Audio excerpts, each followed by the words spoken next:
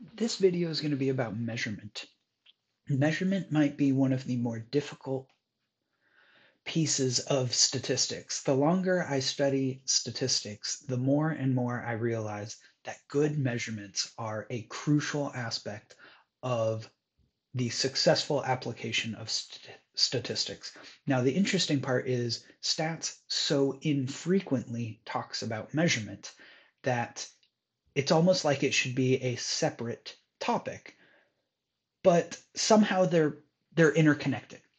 So I'm going to attempt in this video to explain why I see measurement as such a crucial aspect of uh, establishing good scientific principles, if you will, or making for a good set of conclusions from a statistical analysis. I'm trying to figure out what are the pieces that absolutely need to happen such that the conclusions you draw from your data set with your statistical analysis are meaningful. And hopefully, our discussion about measurement will help us get meaningful conclusions out of a data set and a statistical analysis. So here's what I want to say about measurements. Good measurements are not simple nor easy. I've heard distinctions created around those two words, even if you think they're defined as roughly the same thing. Some people want to separate out those ideas. And what I'm trying to say is that good measurements are in no way simple. Like it often takes a lot of kind of this unspoken art that you might learn in somebody's lab as you go to school, or some sort of mysterious voodoo. I don't know what it is. There's all sorts of like tricks that people have and like ways to get good, accurate measurements from whatever process it is that they're measuring. But nor is it easy. Like, it's really difficult to even just obtain the right gears and tools and knowledge. But even when you have the gears and tools and knowledge, it still is kind of this like art form on how to use these new pipettes well. I think a lot of people can learn how to use a pipette, but learning how to do it well is something really kind of tricky with a lot of unspoken sort of nuance too. So I'm going to say good measurements are not simple nor easy. And for some ideas, for some reasons I just highlighted there. Now, I think moreover, though, what we need to be able to take away as a statistician about any data set is for any given hypothesis that you're interested in testing empirically, you need to be able to separate what you want to measure in order to test a hypothesis versus what you can measure. So I'm even going to write that down. Need separate what you want to measure.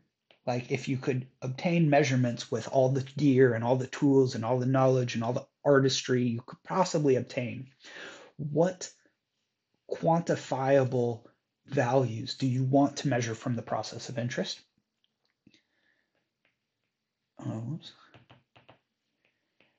Versus what can you measure? So this is like if you don't have the gear and you don't have the tools and you don't have the knowledge, or you only have some tools and some gear and some knowledge and only some experience with working with whatever the process is, whether it's going out into the field or working in a lab, what can you actually measure from the process of interest? And I think you need to be able to separate out what you want to measure from what you can measure, because what's missing in between there is often a lot of what connects your data to your hypothesis. So I'm going to try to spend the majority of this presentation working in this context that good measurements are not easy because the data do not always connect directly to the hypothesis of interest based on this distinction between what you want to measure and what you can measure. I'm going to try to spend most of this video talking about 3 examples that, in my mind, work our way through this separation between what you want to measure and what you can measure. So we're going to start with the penguins data set, because I think that data set is a good example of what you want to measure, you can measure. And that's in fact why I've liked this data set for the majority of this class, is because want is basically equal to can measure. Okay? So the next example I'm going to give, I don't have a great data set for, because that's exactly the point. We're working our way into this difference between, we could obtain some data sets, but they're not directly what we want to measure.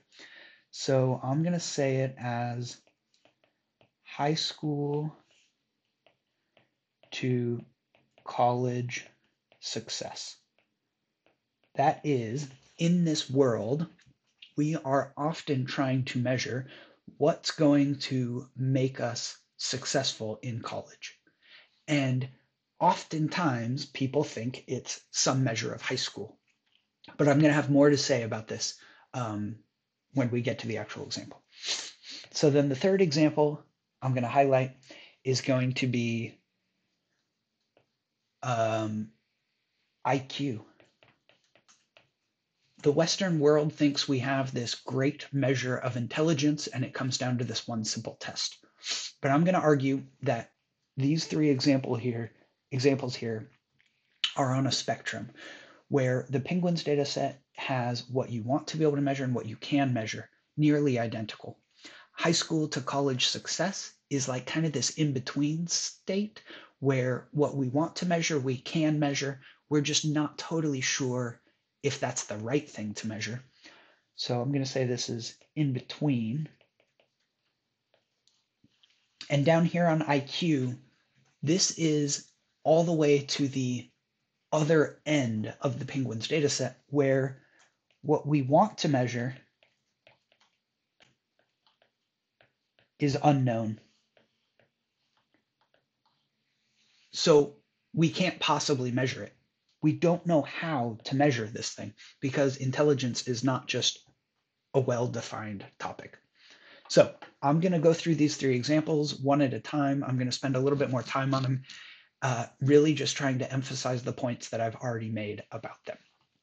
So let's jump into R for the Penguins dataset. Because what we want to measure and what we can measure are nearly identical, we have a data set that is really quite informative for us.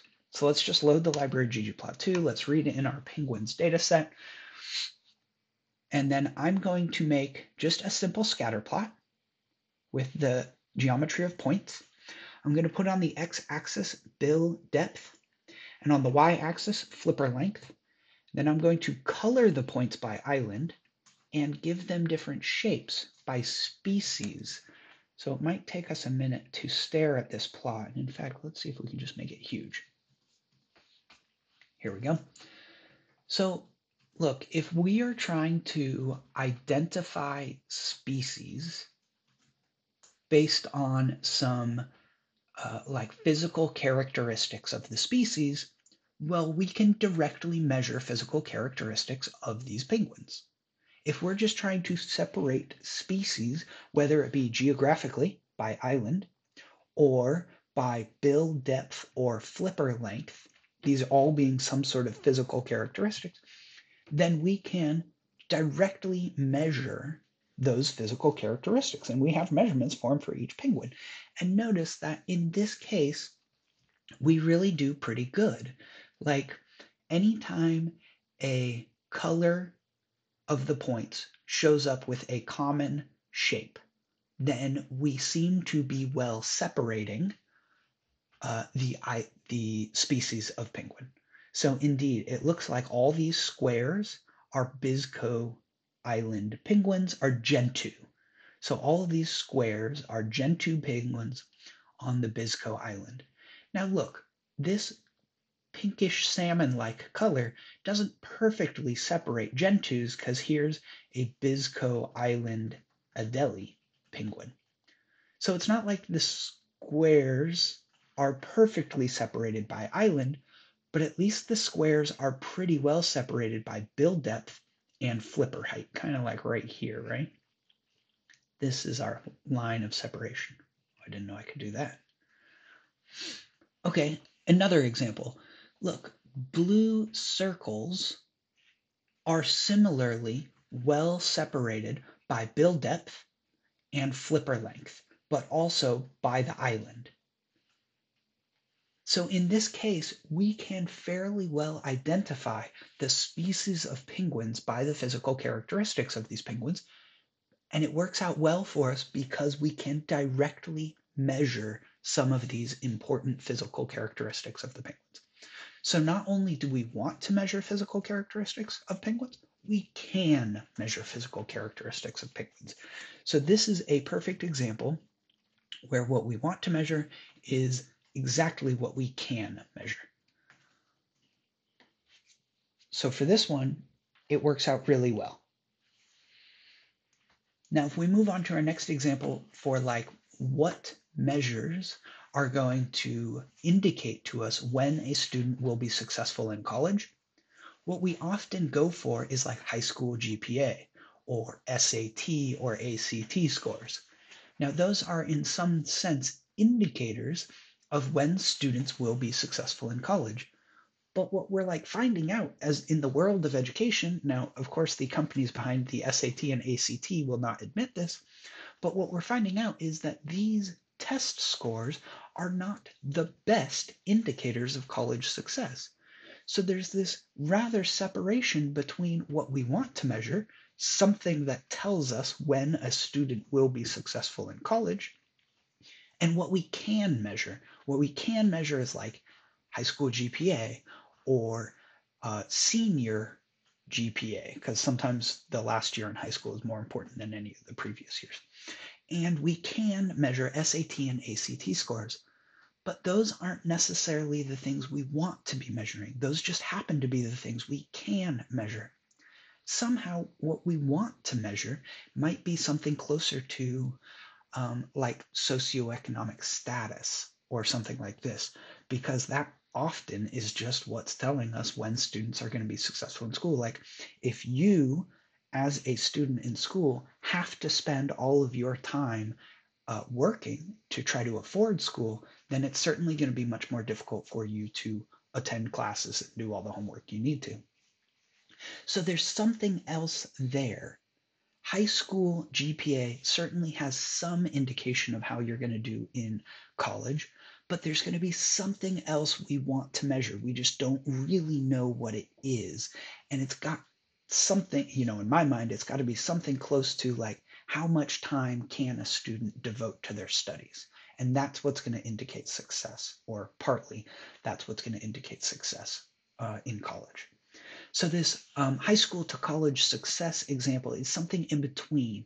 We have some reasonable but not good measures that we can measure, high school GPA, SAT, ACT, but they're not great indicators of success in college.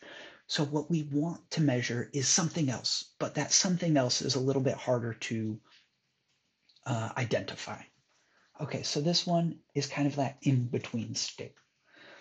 And I'm going to push this idea even further to the separation between what we want to measure and what we can measure is, in my mind, very distinct in the world of intelligence. The Western world wants there to be this idea of we can represent human knowledge and human intelligence by a single number. The higher that number it is, the smarter somebody is. The lower that number is, the less smart that individual is. But routinely, there is no good definition of what intelligence means. In the 50s, 60s, 70s, a bunch of people thought if you just created this one test will define intelligence. But then we realized that really that test is kind of just measuring some sort of cultural knowledge base that maybe Americans have but isn't shared across the world because it's really just measuring American cultural knowledge. So what we want to measure is largely undefined in the world of intelligence. What we can measure is give these people a bunch of silly tests and ask them to fill it out and then claim that there are right answers to the test. But those are not nearly the same thing. we can measure, this silly test that people have created, versus what we want to measure, which we can hardly even define. There's that separation there that is really struggles to make the world around us be able to claim that intelligence is a measurable thing. Because of that separation, people are really starting to cast doubt on intelligence being like this actual quantifiable, measurable thing. So hopefully these three examples here are going to give you some context in which you can carry into your next class or into your future careers an important concept that I believe in about statistics. Look, we're trying to make hypotheses about some underlying process, whether that underlying process is the rate at which rocks cool or the separation of species to some physical characteristics, or what proteins are going to be direct causes or linked directly to, I don't know, cancer. What you want to be able to measure in each of these cases is almost certainly not going to be what you can measure. But whatever it is in that separation there, in that difference between what you want and what you can measure, is going to be crucial for how strong your conclusions are. So I really encourage you to spend some time figuring out this piece right here. This is the piece I think you need to think about very hard whenever you get your first data set that you actually care about.